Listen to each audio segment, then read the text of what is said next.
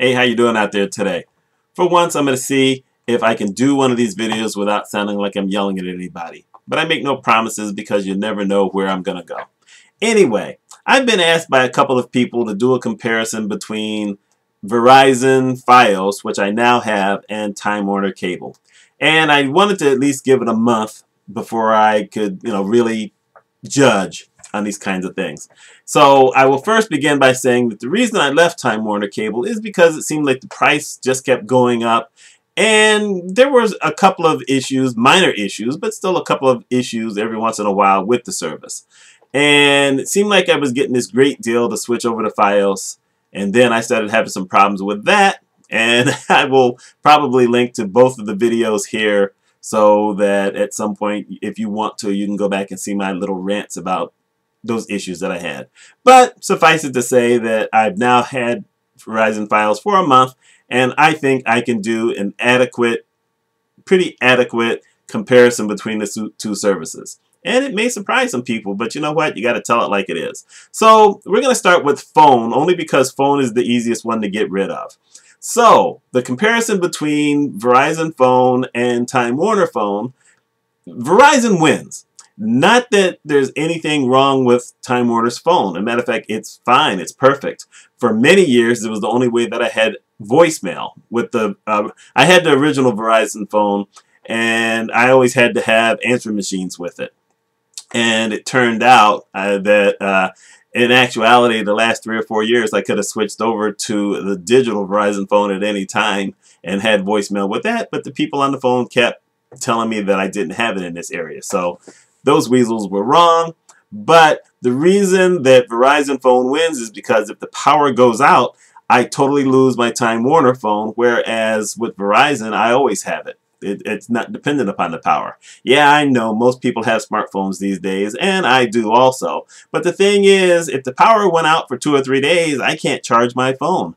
But it's nice to always have that Verizon phone available. I still have a couple of old phones that works out well. That's really the only reason that Verizon phone wins. So we'll do that one first. Next, let's take a look at TV. Now, Verizon likes to tout how many HD channels that they have, and they do have a bunch of HD channels. It just depends on what package you get. It turns out the package I have, which is supposed to be their next to highest package, really omits a whole lot of stuff. You have to buy a lot of things independently, which we decided not to do, and it just eliminates all these channels. So I don't really have as many HD channels as they purport. As a matter of fact, I probably have the same number that I have with Time Warner. This is where things get really odd.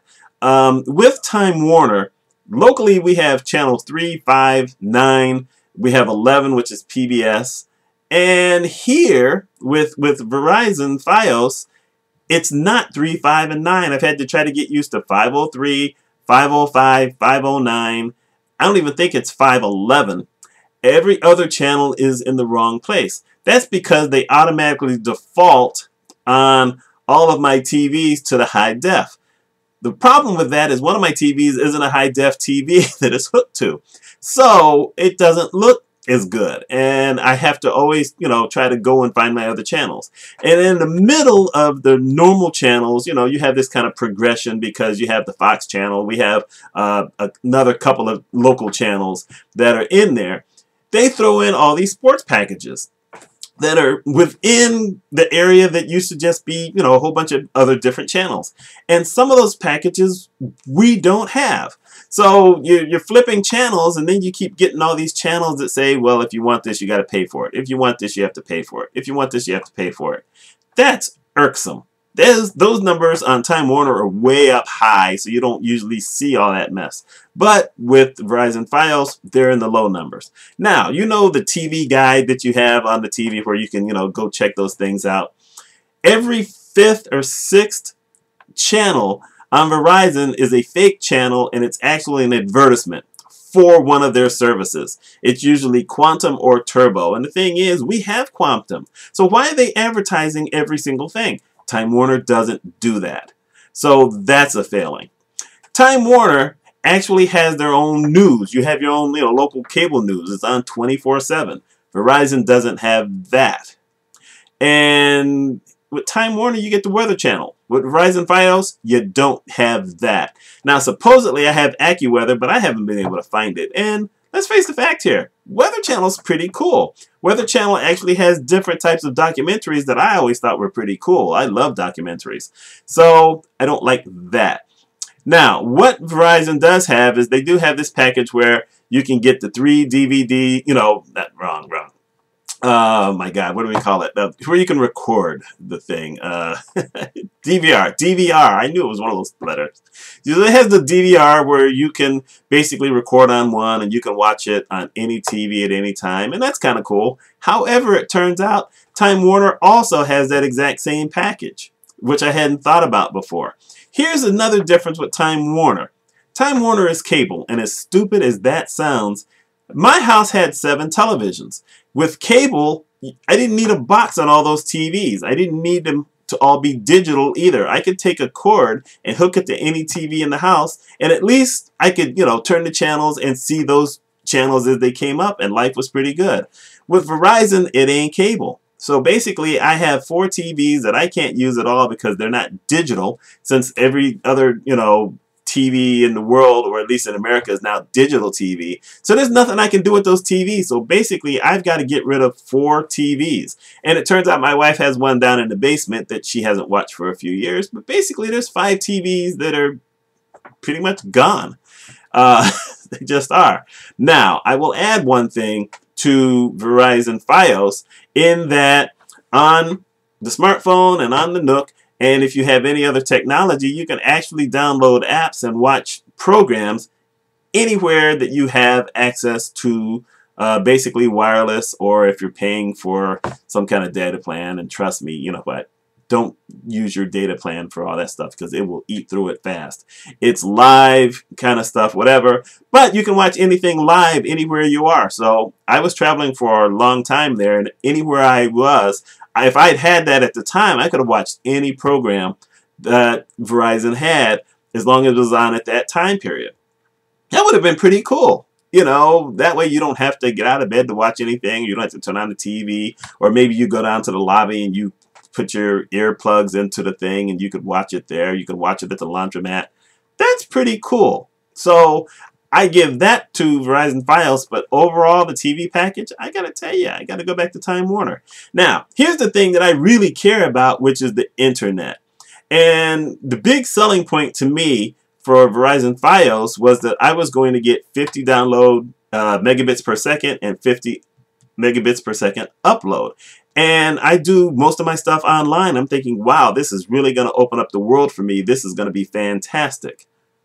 What they don't tell you, and I'm going to tell you this, and hopefully you'll remember this if you're ever thinking about it, is that those speeds are only guaranteed if you are wired. If you're using your Ethernet card, that's the only time you're guaranteed those speeds. In my house, I only have one computer that's hooked up to that, and it's my wife's computer, and she's out of town. My Ethernet card on my main computer burned out, I think, 1.5 years ago, so I had to replace it with wireless because they didn't have those cards anymore. It was old technology. So I'm not getting 50 download or 50 upload. As a matter of fact, I'm getting a speed around 24, 25, which may sound pretty fast, except I was paying Time Warner a little bit extra, like I think it was $10 a month, for 30 megabits download. Now, it would only go maximum of 5 upload, so at least Verizon still beats it there. But let's face the fact, how often am I uploading big files anywhere? Yes, that's a nice feature that things are uploading faster, but it's not 50. I don't get 50 on anything. I don't get it on my smartphone. I don't get it on my Nook. I don't get it on my laptop. Nowhere close to it. So I kind of feel as though I've lost out there. I don't know. I feel like I've lost out. Now, I will be getting a new desktop maybe later on this year when they come out with the new Windows version. I think they're going up to 10. I don't know. And that's my goal. And if that happens, then maybe that 50-50 comes back to me and I get that connection on my main computer. And now maybe I'll be a little bit happier with that. But sitting here right now, I don't like the fact that they didn't tell me that they didn't guarantee it on wireless, and that, you know, no matter where you are. And that's irksome. And I didn't find that out until the next to the last tech who came here, because I had 5 or 6 different times that someone came here, which is in one of those videos. And I happened to mention it to that guy, and that guy said, oh yeah, there's no guarantee. You know what? You just can't trust anyone these days. Communication is really bad. And you have to ask a lot of questions on different types of things. As a sidebar, this has nothing to do with either Verizon or Time Warner, by the way. I'm going to include just a little quick link on something that has to do with power companies and making sure that you're getting the best deal, because they've got all these other providers who will call you up and say, we can offer you this better deal. And it turns out that ain't necessarily true. So it's a sidebar thing, and I'm just going to pop it in here so that you can check that out. You may end up saving a lot of money if you follow that. So anyway, overall, I got to tell you the truth. I'm thinking that Time Warner really ends up being the better deal. It just does. Now, I know that they're merging with Charter, and I know nothing about them. I know that I didn't like the idea of them possibly merging with Comcast, because I've never heard anything good about them. But I don't know anything about Charter. So, you know, who knows what's going to change there. But right now I'm locked into a 2-year deal. I could cancel, but I'll have to pay a penalty. That could still happen one day. I don't know that it will. But we shall see. But anyway, that's my thought on it. Let me know what your thoughts are. I mean, I'm sure that I can't be the only one who believes this. And yet, I have some other people I know who really believe that Verizon works better. And the thing is that most of them don't have all the connections in the house that I have, and don't have some of the other things that I have going. So, there you go. Anyway, hope you give me your thoughts on this, and let me know. I will talk to you later. Enjoy.